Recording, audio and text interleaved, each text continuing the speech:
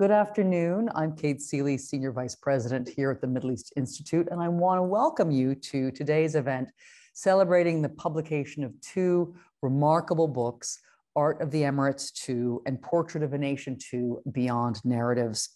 These books were commissioned by the Abu Dhabi Music and Arts Foundation, ADMAF, to mark the UAE's 50th anniversary and to capture at this key point in time the remarkable transformation of the UAE's art scene from local to global. Both books and the ones that came before them, Art of the Emirates I and Portrait of a Nation I, represent an invaluable archive of the artists and the art producers and influencers who have contributed to such a rapid growth of the UAE art scene, and they serve as really invaluable archives for researchers going forward. I want to thank ADMAF for selecting MEI as the venue for the launch of these two books. ADMAF was founded in 1996 by Her Excellency Huda Al-Khamis Kanu to nurture the arts and to educate around the arts and to promote creativity in the UAE and abroad. And they put on an annual cultural festival, the Abu Dhabi Festival, as well as events throughout the year, and really are one of the key stakeholders in the art scene of the UAE. They understand so deeply the importance and value of bridging cultures through the arts. And we've been very fortunate to share a vision with them of bringing more Middle Eastern arts and culture to Washington. And together we've organized several events, including a festival of Arabic literature in the spring. This fall, we're hosting the world-renowned Syrian clarinetist and his quartet, Kinan Azmeh, for a performance at Wolf Trap, at the Barnes at Wolf Trap. And we're also hosting an exhibition of art on climate change and sustainability with Maya El Khalil, who's also the curator of Portrait of a Nation II, Beyond Narratives. So stay tuned for those events. As for the books, they are on sale. You can purchase them after the event, and I encourage you to walk away with one or two of them. Now, here to talk about the books, the development of the UAE art scene, and the critical role of artists in this incredible transformation are Melissa Gronlund and Ebtisam Abdulaziz. Melissa is the editor of the Art of the Emirates II book and managing editor of the Portrait of a Nation II book. She's based in London. She writes on contemporary art, culture, and cultural politics of the Middle East for The Times, for The Guardian, for The New Yorker. She also works a lot for The National and was a longtime resident of the UAE and is also author of the book Contemporary Art and Digital Culture. Ebtisam Abdulaziz is a contemporary, multidisciplinary Emirati artist and writer who explores issues of identity and culture through installation, performance, painting, and works on paper.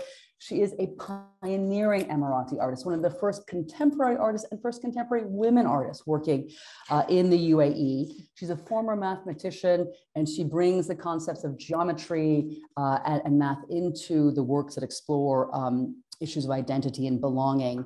And her work has been in major exhibitions, both in the UAE and internationally, but just to note here, she was in the UAE's very first Venice Biennale show in 2009, representing the UAE. So big thanks to both of you for joining us today. I couldn't be with two people who know more about the art scene than you two. It's really a delight to be here to talk about something so dear to all of us.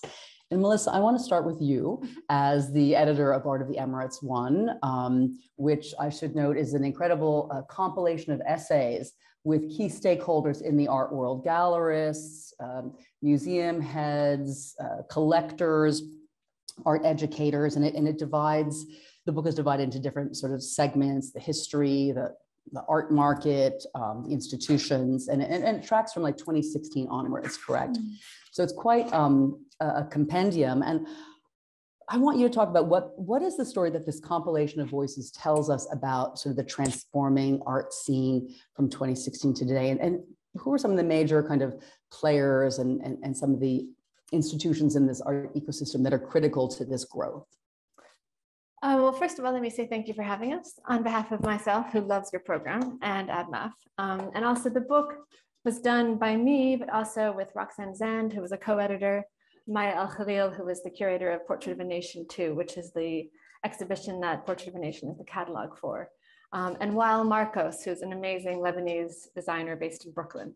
So I just wanted to make sure everyone is properly credited. Yes, thank you. The word that people often use for the UAE art scene is transformation. And I think it's entirely accurate because the UAE presents this amazing test case of a situation where you had a small but established art scene, you had artists working, you had poets, you had filmmakers, you had a cultural scene, but then at a certain point, which is kind of the late 2000s, visual arts becomes a priority for the leadership, for important stakeholders in Sharjah and Abu Dhabi and in Dubai. And everyone kind of gets behind art as this means of cultural transmission and kind of even over and above poetry, over and above filmmaking, it's art that everyone wants to be making, be showing abroad.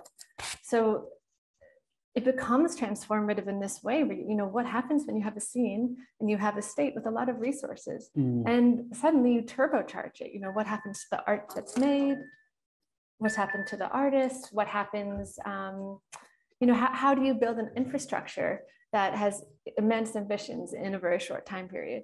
So that is really the story of this book. And it started in 2016. It kind of goes before that, and the Portrait of a Nation also, despite the fact that there was an earlier Portrait of a Nation, it also goes back into history, because what we keep on finding in people who are working in the UAE is that there's this real kind of epidemic of forgetting. It's very difficult to remember when it's a very transient population, and also when there are no institutions of memory. So, if you think in 2016, that was before the Louvre Abu Dhabi opened, it was before you had MFA programs, it was before you had the Al Sirkal Foundation. You really just had Sharjah, which was kind of following its own path and having incredible museums, landscape, and incredible contemporary art scene, but kind of removed from the rest of the nation.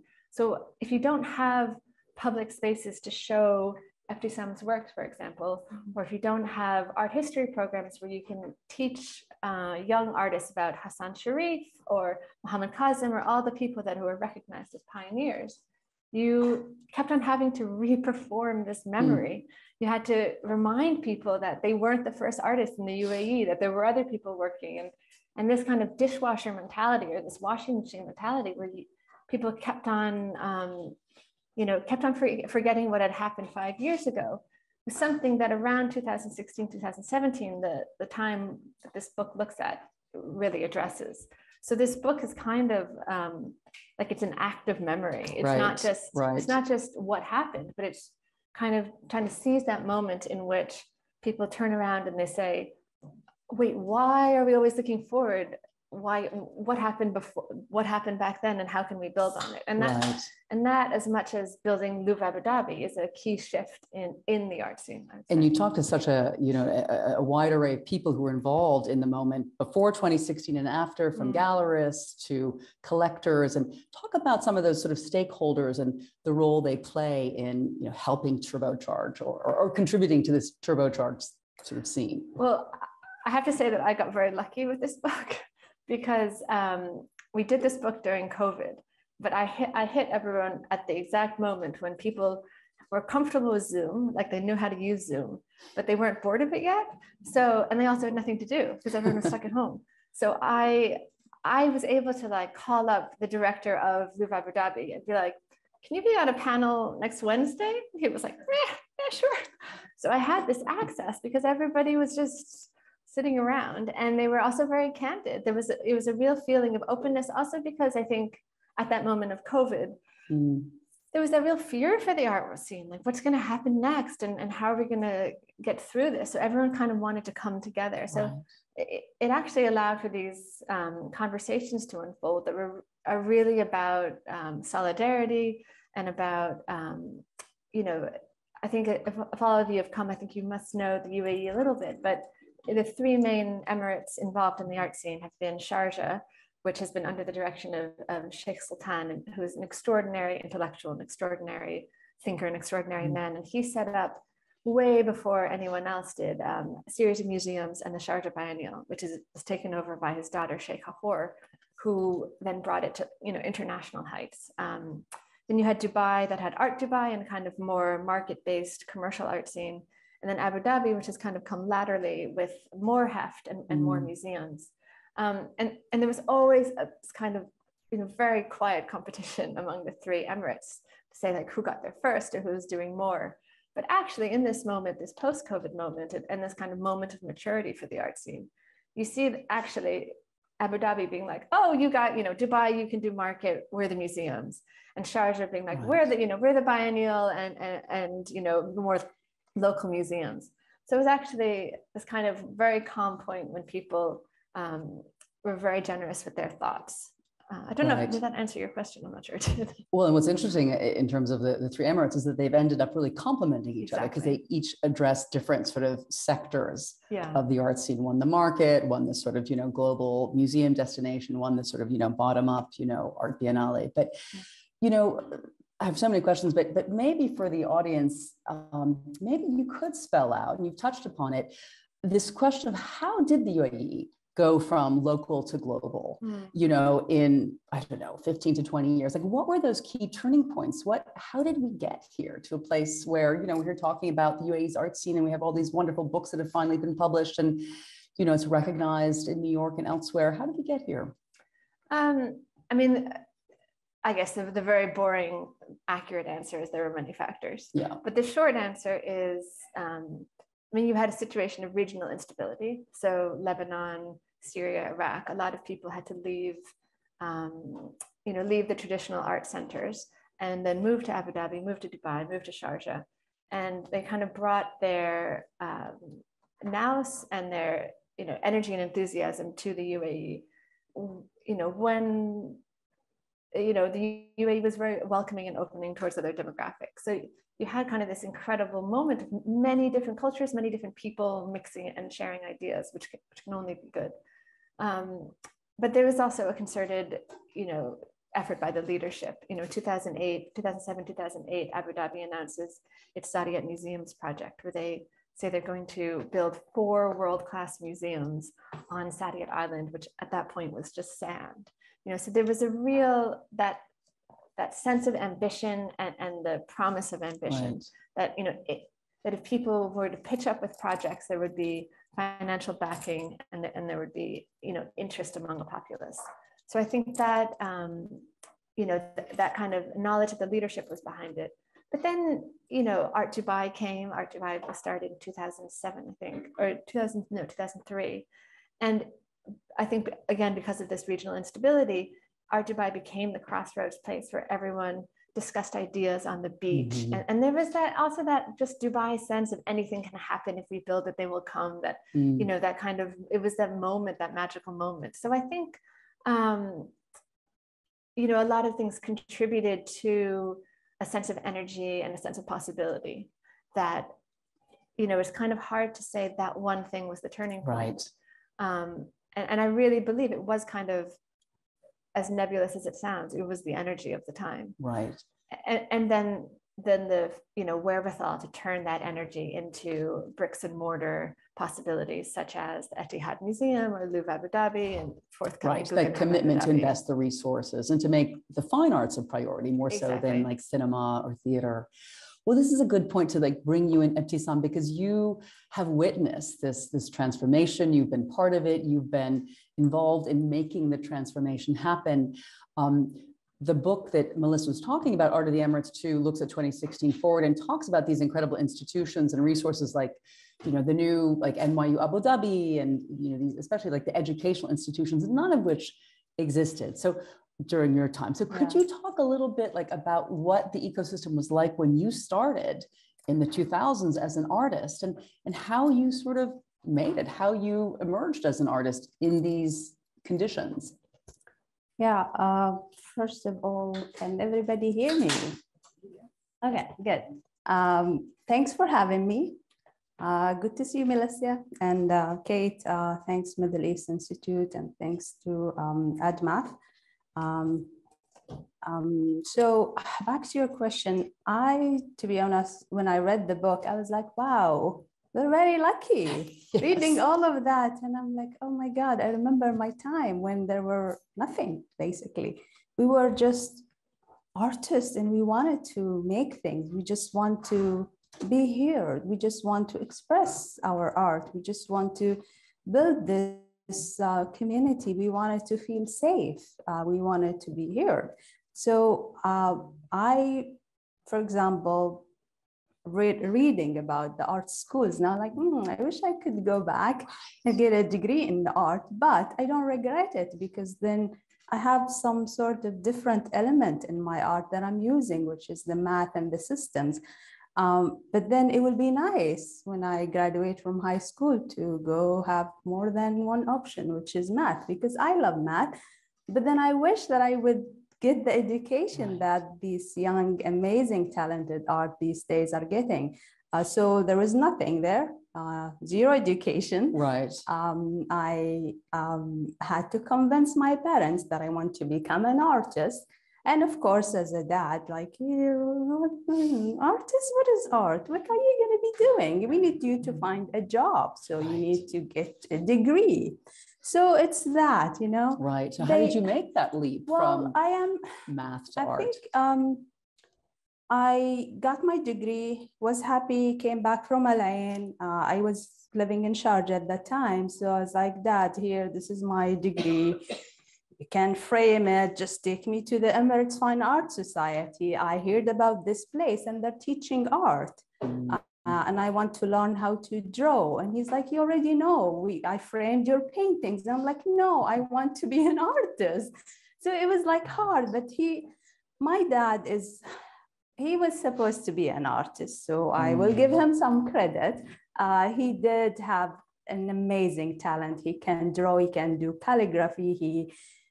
We're talking about 1975. He had an amazing collection of big cameras and lenses. So this guy, he knows what he was doing. Unfortunately, he had 6 kids to feed. So he didn't get the education, but he was kind of understanding me because that's where he come from. So he was very supportive. He drove me to the Emirates Fine Art Society. I happened to be there at the right time when Hassan Sharif and Muhammad Kadhim were giving summer workshops at the Emirates Fine Art Society. And these are some of the most famous contemporary artists in the UAE. Yeah, so that's how it started. So I happened to be at the right time with the right people at the right place. And then I start learning how to draw, still life, basic stuff. But then Hassan Sharif was there. And he believed that art is not just the skills that you're going to learn. You can't just draw and be an artist. You have to have that lecture, that mindset of what is art. So he kept lecturing us about the history of the art, who are the conceptual artists. And so I think that was the most important thing that happened to me as an artist. It shaped my way of thinking. It opened my eyes to what is art. And then in terms of spaces, there were none. There were like 0 spaces at least in my city. There was the Sharjah Art Museum, but you can't really get in it. You have to, and that is, I'm gonna talk some politics here, forgive me. It's like you have to be somebody and you have to get support from somebody financially to be in the museum. So you have to get an invitation from this country or somewhere. So it was like more politics. It was not really about art. So if you have money, if you have an embassy that will support you, then you can get to the museum. So there was nothing there. To make it short, but there was like the strong art community. We were like a family. The 5 artists, Hassan, Muhammad Kadhim, Hussein Sharif, Muhammad Ahmed Ibrahim, and Abdullah Sadi. And there was this bad girl who was hanging around the boys. That was me. So that was like me. Oh, she's the girl. She's around the boys. She's, the fighter. She's the troublemaker. And that is me. Unfortunately, I mean, that was That's me. why you're such a great artist. So that was the beginning. It was like, oh, how come she is around the boys and she's doing this and that? So that is the space. We go to Hassan Sharif's house, we read, we write. I turned to become an artist because people did not get this art that we're making. So I had to educate them instead of fighting them. So that is how to you give got you an started. idea of what was it at that time. Yes, please. Can I add two things to 2 points? One on that normalization. You're talking about turning points, like when you think of the royal women who publicly espoused art. You had Sheikha Hour, who's the daughter of Sheikh Sultan in Sharjah. There's Sheikha Latifa, who founded Tashkil, which is a network of studios and exhibition site in Dubai, and Sheikha Latifa, who is now head of Dubai Culture. So you had these three really strong, and the Sheikha Salama Foundation in Abu Dhabi. So you had these four incredibly strong and very high up royal women, and women like Huda Kanu, Her Excellency Huda Kanu, who kind of stuck their necks out and said, we support art. And I think that normalized it for so many young women, especially who wanted to become artists, in that kind of negotiation with their family. I think you can't underestimate the fact that these people kind of stood up as standard bearers for the vocation of art and kind of legitimized it at a very early stage. Right. So that's what I mean, like you have a lot of luck in these turning points. But the other thing I will say is, only because I'm an inveterate teacher, is so Maya Al-Khalil is the person who did Portrait of a Nation. I'm jumping ahead of your very organized plan for the talk. But what was great about Maya's exhibition was that she did so much research into the early days of the UAE art scene, and which sounds like something that shouldn't be that exciting, but in this dishwasher mentality that I was talking about before, actually, there's a lot of work that's still to be done, that still needs to be done. And she's unearthed this painting from 1978 by Ahmed Al-Ansari. And this is this painting of a beggar that he passed around to different people in Sharjah and in Dubai to try and raise money for the founding of the Emirates Fine Art Society. Wow. So that's how they, it was a really collective enterprise, but Sheikh Sultan gave this kind of courtyard building in this kind of heritage area near to the Sharjah Art Museum in Sharjah to this group of artists who were really far out there, in terms of nobody was behind them. Nobody thought they were doing great things. He was always getting into fights with everybody, Hassan Sharif. I mean, you knew him, I didn't, but from what I understand, but he, Sheikh Sultan kind of gave them the space to do it quite physically and metaphorically. So that Emirates Fine Art Society that Ebtisam was talking about, like that's really the heart. Yes, this is a foundational institution. But how did you take that experience, there at the Emirates Art Society and turn it into a kind of a commercial venture? In other words, how did you emerge as a commercial artist? Who were the platforms that supported you and put you out there for sale and got you into shows, Ebtisam? Well, to make it short, and that is my experience, we're talking about 2000 when I start making, teaching, writing, trying to exhibit, trying to be accepted, knowing that I'm doing, geometric art and math and stuff that not everybody get, performance and stuff. But it's funny, when Sheikha Hour came back and she decided to change the image of what is the Sharjah Biennial in 2003, she decided to make it more like an art critical platform instead of countries, embassies inviting artists to exhibit anything and everything. So she was being very selective. So I think that drew some attention to the six of us, the five boys, with Ebtisam doing the stuff that she was bringing from all over the world. And that was like a turning point to all of us, because then everybody who internationally heard about the Sharjah Biennial, most of art lovers, collectors, and curators from all over the world came to visit to see this thing called the Sharjah Biennial. So they met us.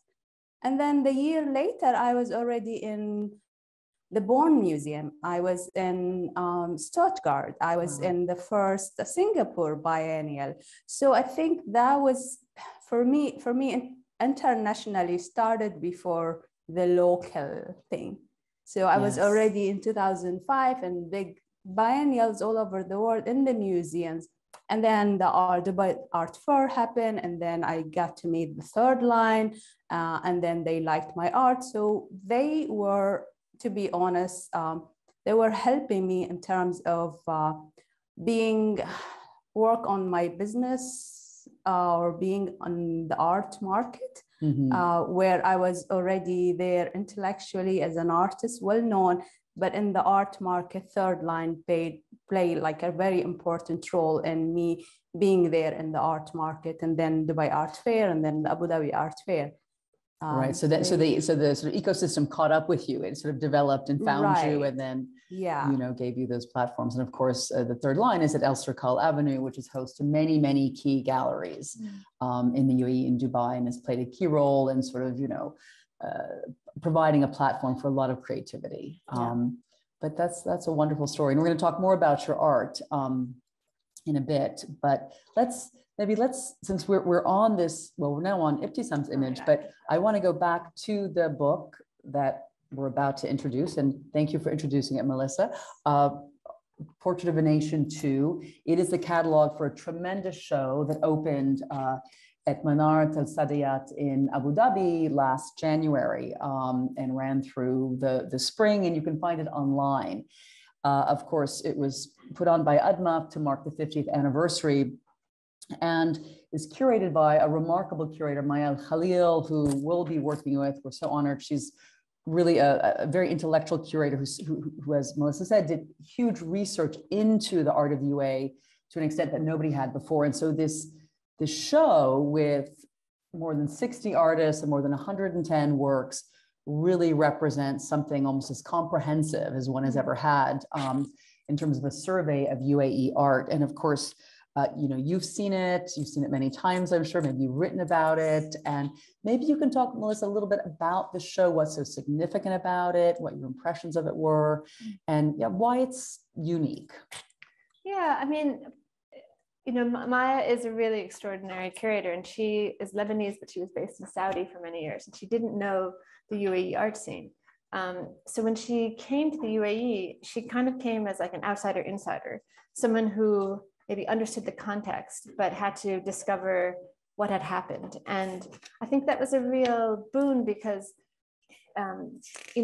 there's kind of an established narrative about what's happened in the UAE, which is that there was the five and Ebtisam, and Hassan Sharif was kind of the focal point, and everything revolved around this one character. And there's a story where Hassan Sharif goes to the Bayam Shah School of Art in London, learns about conceptualism and Fluxus, and comes back and kind of inculcates the UAE artists in conceptualism. And that's kind of been the the skeletal story that everybody knows and everyone kind of rehearses. And when I was talking before about this dishwasher mentality, one of the key things from the book that I did, Art of the Emirates, was to look at this spate of shows in 2017 that suddenly turned around and looked back. And one of them was by Sheikh Kahor. Another one was a retrospective of Hassan Sharif by Sheikh Kahor. One was by Mohammed Kazim, called Mohammed Kazim and some other people, called Is Old Gold, which deliberately questioned this gap between what happened and the knowledge in the present. A show by Maya Allison and the Emirates Fine Arts Society show. And these 5 shows appeared out of nowhere in 2017, suddenly looking backwards. And it made people realize that actually the story isn't well known. There was this one story about the 5, but we have to go back and do the work to populate it, to say that there were many other things going on that we don't know about. And Maya basically came in and did that. Wow. She picked up the gauntlet that was thrown in 2017. And one of the things she did, and this says a sad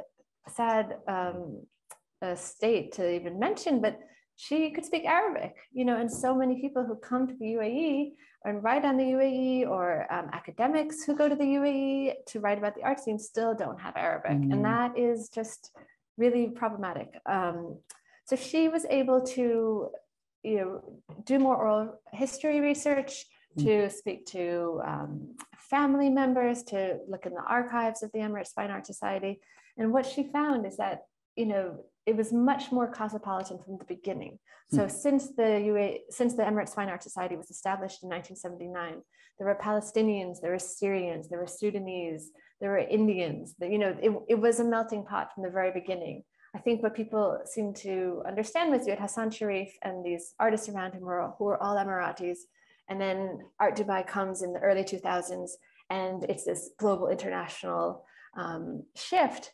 And that's true. It became global and international in that it became English speaking, and it became attached to this art world that was interested in the Sharjah Biennial, and the international came to the UAE. But there was this different kind of international, an Arabic international, that was there from the very beginning. And that's what Maya was able to bring out in this exhibition. And so she did. So she found, I have a selection here. So this is Abdulaziz al-Smoudi. And this is a work from, I've written down the dates so I wouldn't mess up, I wouldn't forget them. This is from the 1970s. I mean, what an incredible work. Wow. I mean, and there's, this work, as it hasn't been seen, has been in a private collection. This is a work, he's still making work, Abdulaziz al-Smoudi, from 2000. This is from 1984, Bashar Sinwar, who was a Palestinian artist. And see here, what I like about this, it looks like it's just a kind of like a sweet scene, like a regular cityscape landscape in the Arab world, but you can see modernity coming in. You can see like the concrete mixer, you can see the telephone wires. So you have this really subtle juxtaposition of change, this is UAE as it was, this is UAE as it's becoming. Right, and these are sort of these under-discovered artists. Yeah, I mean, the show is, full of contemporary artists, but also has some of these sort of earlier, maybe modern painters. But also what's interesting is that it's a show put on by ADMAF marking the 50th anniversary, and it is comprised of Emirati artists and also many artists from Syria, from Lebanon, from Palestine, really sort of embracing this notion that the UAE art scene is in a way a melting pot, and that all of these nationalities have influenced each other and contributed to where we are today. Yeah, and that's exactly. why I found so interesting. No, it's so true. I mean, so all these works, this is one from a Sudanese artist, were shown, but shown in the Emirates Fine Art Society, and not shown in this like Louvre, Abu Dhabi, Al Sarkal Avenue, international English-speaking circulation. And so what this show does is it really bridges these two together. And for people who have done the work and done the archives and know about these people, or have heard about their work but never actually seen it, it was such a beautiful show to go back and look and see all the work that was done that people didn't know about. Wow. It was, I had the privilege of seeing it for about 20 minutes. It was gorgeous. And of course, so Ebtisam's work there, you're one of the featured artists as a pioneer artist. And, I'd love to, talk about the work that they have, that they selected. It's one of your earlier works. It's a video of a performance. And I think we're going to watch the video and then talk. This is one of the images that's included in the piece, but this is a performance piece. And I think it was quite a radical piece for its time. And maybe you can talk about it, Ebtisam, and also the impact it had. Sure. This is from 2012.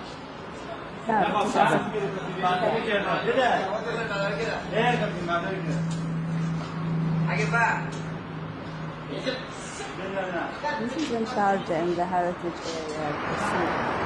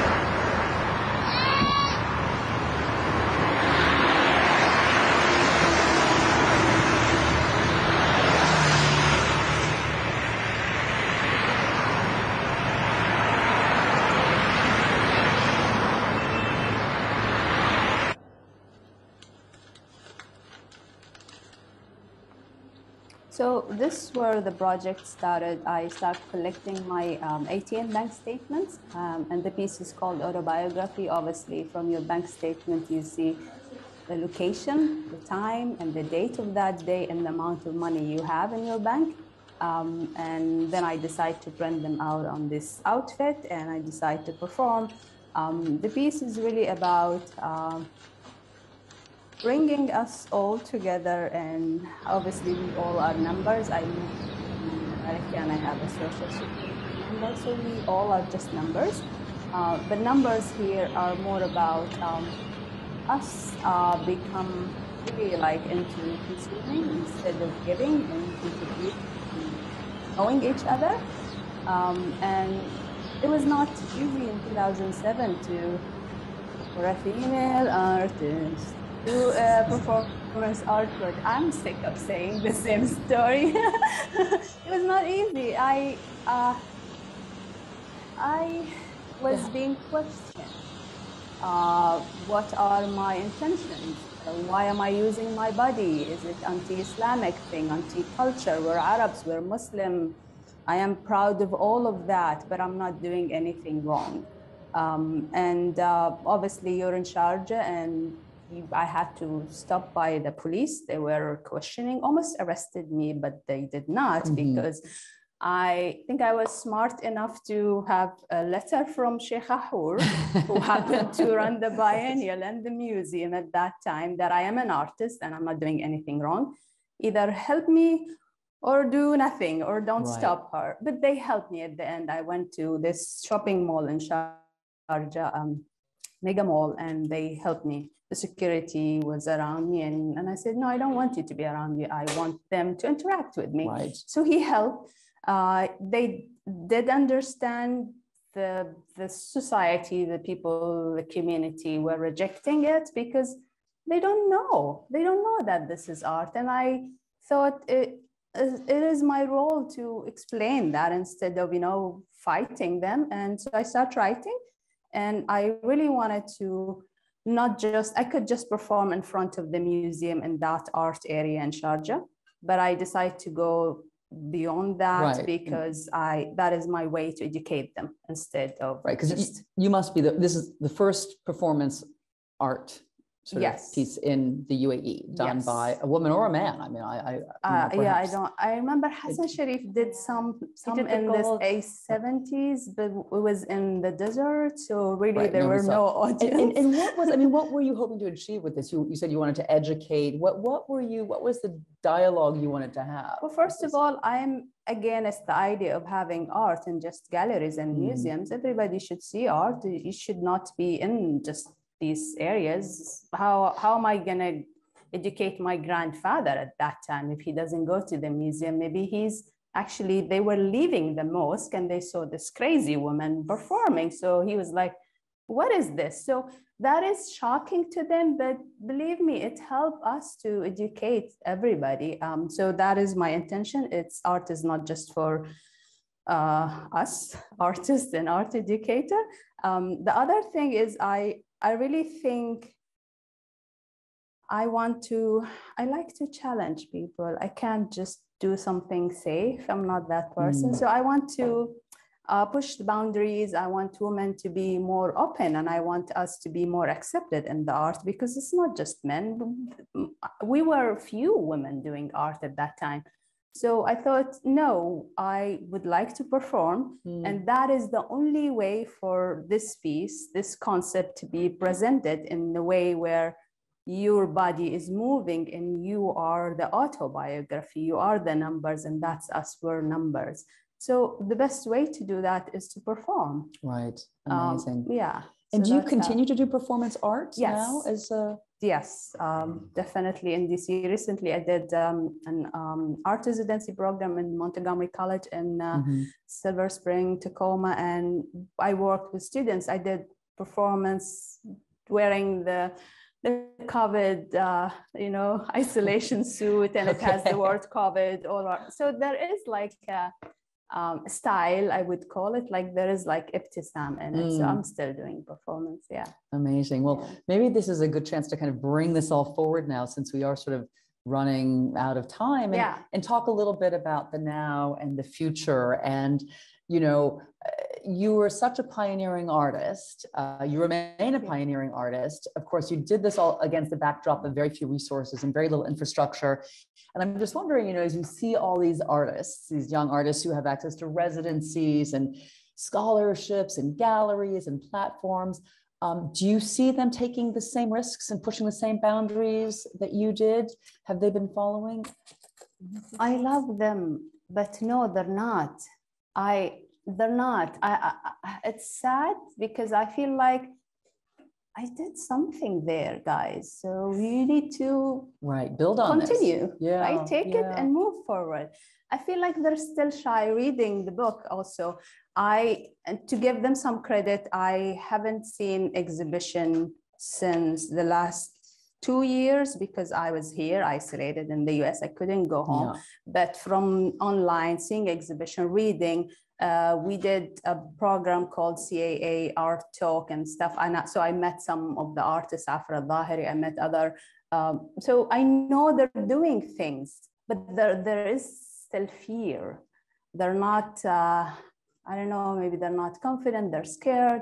I think I would like to maybe build a society where women can choose to be artists first and then to be a mother second. I'm not a mother, so who am I to tell them what to do? But like, I had some girls talking to me, helping them with their art, and they were like, oh, this guy wants to marry me. Should I take it? But they don't know art. They don't understand art. They don't want me to be an artist. So still, there is something there. I think what they're doing is amazing. I've seen so many female artists, and that's great. It's really great to see the number is increasing. But I would like to see them pushing more. Harder.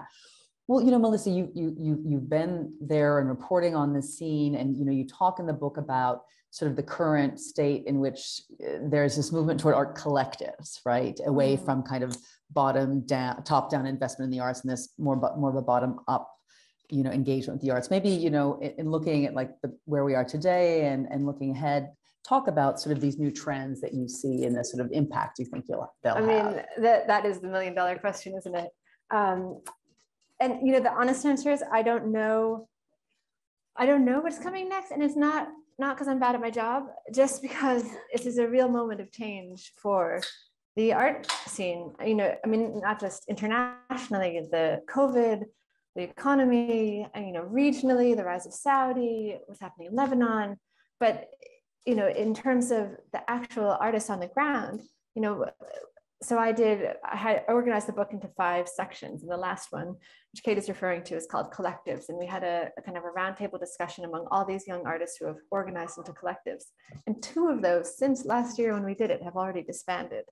One, because they were given so many new opportunities. Afra Dhahiri, who Ebtisam referred to, is one of them. You know, they kind of bound it together because there was very little infrastructure, and they wanted to create a space where artists could speak to each other, artists could exhibit, artists could have studios. But now, because the Guggenheim's coming, because all these new opportunities are coming their way, they want to follow the opportunities and don't have time to do the collective.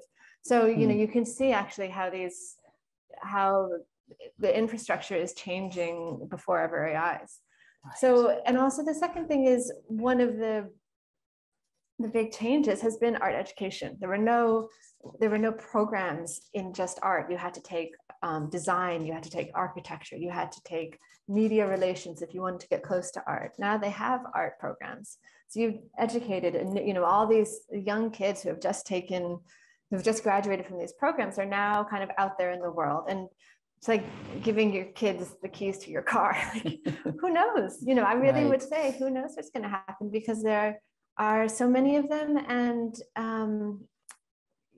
you know, it's really an exciting time. And, it's unlikely that the next 15 years will be as sort of rapidly transformational as the past 15 years, but of course there'll be change and new opportunities. But I'm wondering, looking ahead, where are some of the gaps? Like Ebtisam, we were talking about this earlier. Where are the gaps? Where would you like to see more development of the art infrastructure in the UAE? What's needed? Can I dream? Please, we're here to dream. So I think if I were in charge, I think I'll start building art studio buildings where artists can be together, even if they don't want to collaborate. They have to be around each other. That's how we supported each other in my time in the early 20s, because that is the basic, that is the foundation. That's what's going to keep us going, instead of, just having program, having all opportunities. And Afra and her group, they wanted to be together because of that. And then when they found lots of opportunity, they got lost. So I think if we focus on the quality and less quantity, we don't have to do so many exhibitions within a month, all over the map, right? I think if also we make a good selection of what is right and what's wrong, I think that will help to shape, the image of the UAE, because I'm reading the book and I'm seeing things and I was like, oh, that's amazing. But I'm confused reading this book and hearing all of that and hearing the female artists wanting to be more free and wanted to do that and wanted to be maybe presented by a gallery. And that's the other thing, all of these institutions and galleries, they should work together.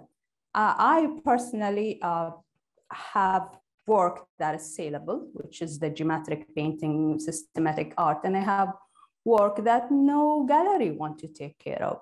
So how do we encourage artists to be true to themselves, where they can exhibit and produce what is right for them, instead of thinking, oh, this gallery is not going to buy this piece, right? Yeah. So it's an age-old challenge. It's scary to have all of these opportunities. Melissa, just final thoughts before we open to the audience, about the gap or what's needed next. What would you like to see more of? I mean, I agree with Ebtisam. Like, is it possible to say fewer opportunities? Wow. But they're just running to stand still, these artists, and it's a challenge. It's a challenge when you have a young artist and, in DC or in New York or in London and Berlin, you're a young artist, you have your first show at a place where like 4 people go to see, and you do a terrible job, you mess up, you have a terrible artwork, it doesn't work out, but only 4 people have seen it. So you live and learn. But when you have your first show at Louvre Abu Dhabi, or you have your first show reviewed in a national newspaper, you make your mistakes on a national stage, and that's really hard. So,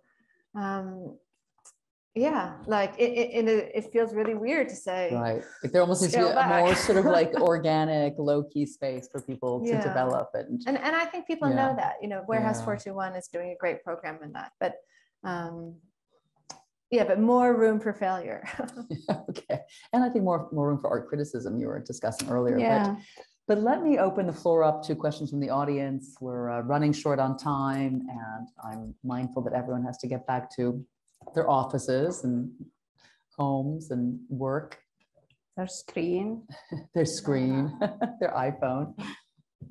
Please just say who you are now. Yeah, sorry, I'm Christian Lemire. I used to be an advisor to the Abu Dhabi government, and thanks for a great discussion. I just wanted to pick up on something Melissa said, which was the process Saudi is currently going through, which seems, as an external observer, to be quite similar to the process that UAE went through 20 years ago, but on a vaster scale. I mean, to what extent is the Saudi transformation of their art scene going to be beneficial to the UAE, perhaps even a threat to the UAE? Is there space for 2 vibrant, incredibly well-funded art scenes in the Gulf? How is it going to change what happens both in the Gulf art scene, but also specifically in the UAE? Good question. Thanks. Yes. Melissa, please. I mean, I think to answer that, you have to step back, because before UAE kicked off, Qatar kicked off, and you had Sheikh Al Mayasa and the Al Thanis, who were collecting a lot of contemporary work and also traditional Islamic work. And what Qatar did, and then what the UAE did, were kind of, as Ebtisam said, they had their eyes on the international. So bringing the international to Qatar and to the UAE. at a very early stage in their development. What Saudi has done is they've looked to their own artists first, and they were kind of aided in that by the fact that Saudi is a much bigger country. There were more organic art scenes that were already developed, I think, because at that they developed a bit later in terms of the internet. So there were lots of ways for artists to be kind of making work and then connecting with each other, even if it wasn't seen publicly. So kind of they're coming from different spaces in that regard, and so Saudi can be more local in its outlook, which is a privilege I think that the UAE and Qatar didn't have. But I would be lying if I said that people in Dubai aren't worried. That there is this kind of fear that there's only enough international oxygen for one Gulf scene, and is it going to move to Saudi? Is a question that a lot of people are asking themselves. I don't think so. I think now the scene in Dubai, the scene in Abu Dhabi, scene in Sharjah are so well developed that there are things happening on the ground, even if you don't have scores of people coming over for every March for Art Dubai. So but it's definitely it's definitely a factor that's lots of people are thinking. But you see them coordinating. Like this year, there was like the Jeddah Art Fair 2139. 3 days before Art Dubai, and then I don't know what the Sharjah schedule was. Coordination or competition, I think. But it was interesting because all these people flew in for Jeddah, and then they went on to Art Dubai, and that was sort of a nice way to kind of bring everybody over to the region and kind of give them a taste of, both scenes. Yeah, for sure. I mean, that's the other thing is what Saudi is doing is just, they're doing Jeddah, they're doing Riyadh, they're doing Al Ula, they're doing the Eastern Province, like that's hopefully, inshallah, I'll be here in 10 years talking about the transformation of the Saudi art scene, right. And we'll add another chapter. But yeah, that's another incredibly interesting space to watch. Get a question here? Thank you so much. Thank you both. And I want to acknowledge also the courage of the artist on the video, the creativity, and also it's diplomatically astute to negotiate the blessing of the Sheikh. So congratulations on that. And it's very important for us this year, especially to hear more about the diversity of the region and the artist, which tends to be a political battle.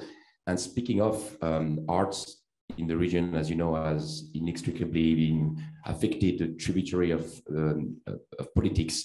And now we finally have access to more artists. And should we be concerned that what we see now going on with the Ukrainian crisis, the banning, the censorship of past and present Russian artists, could be a concern for that region, for your region as well? It represents a risk for the artists to be sort of brought back into the affected by politics, and ultimately, hopefully not, but have less access to the art because of the trend of censorship when the conflict happened, for example. Thank you. Melissa, did you, or Ebtisam, did you understand? Go ahead. I mean, that's a great question. The relationship between art and politics is, I would say like a brother and sister one, like a love-hate, always kind of, it's always there, but it's not always welcome. That's not how I feel about my brother, by the way. I'm always happy to see him. The UAE has faced a lot of criticism internationally, and the UK press, loves to find things that happen in Dubai and say, look at the lack of rights or what have you. I actually think that's getting better. I think people are understanding that, the UAE is a diverse place where, it's a diverse place that's intent on being progressive. So I think this question of politics is often more seen on the outside if you're, reading about the UAE through news reports than when you're in the UAE itself. I feel like the question of international politics is somehow put to one side. The Emirates Fine Arts Society that we were talking about before, they had a slogan, what politics divides, art unites. So from the very beginning, yes, exactly. Yeah.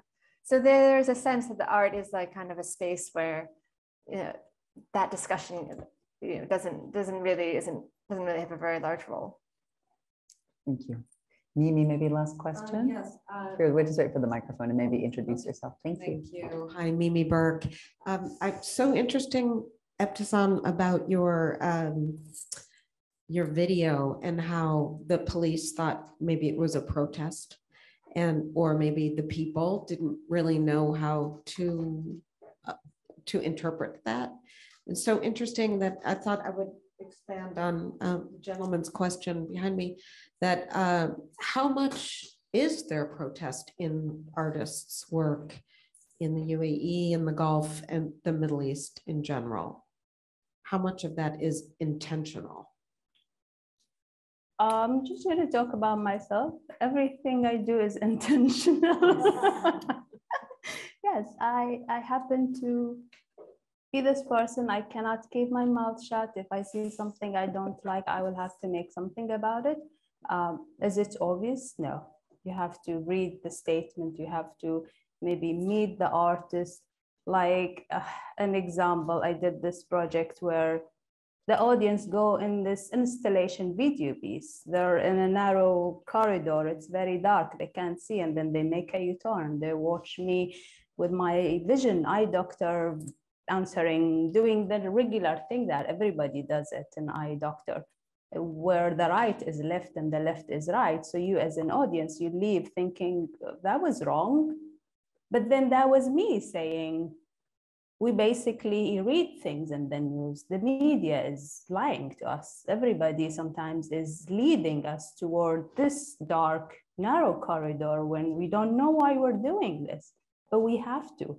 So I have been making art about politics, things that I think we all need to have our right to say things, and I always suggest to say it in a nice way, but we have to be true to ourselves. So how much there is protest in the UAE, in the Arab world, I don't know. But I think every artist, from what I know, every artist, they speak up. It might not be a very loud voice, it might be a very shy, but we're trying to express. I myself moved to DC 7 years ago now, and most of my work is become about DC. We talk about politics. I'm not interested in the weather, but I talk about politics. I talk about art and freedom and, you know, human rights and women rights and all of the stuff that we all care about as human beings, not just artists. Yeah, I hope I answer your question, Mimi. Thank you. Do you want to comment on political art in general in the Middle East, or? Yeah, right. Well, you know, I want to be mindful of everyone's time and wrap this up. I want to conclude with where we began, which is talking about these two amazing books. They are for sale. They're here in the back. Each one sells for $75 together for $110. But if you're not going to buy, stop and just, you know, flip through the pages to take a look at the incredible art that they contain. And they really are such an important, once again, archive and documentation of this period in history. Melissa referred to the fact that oftentimes people don't know what came before, but ADMAF has done a wonderful job kind of collecting and documenting and archiving this really transformational art scene. And I know they'll be doing this every 5 years. So hopefully you'll all be back and we'll be looking at, you know, Art of the Emirates 3 and Portrait of a Nation 3. So I hope you can be here to join us for that. In the meantime, we have this amazing photography exhibition outside about contemporary Arab photography, curated by Leila Hadi Jadallah and in partnership with Tribe magazine, whereas Suraya, it's an incredible platform for photography and video from the Arab world. So please talk to her afterwards and maybe grab her or Lynn to give you a tour. We are open the third Thursday of every month as part of the DuPont Circle Art Walk Open House. So stop by with friends the third Thursday of every month, and hopefully we'll see you at our upcoming events. Thank you all for joining us. Thank you.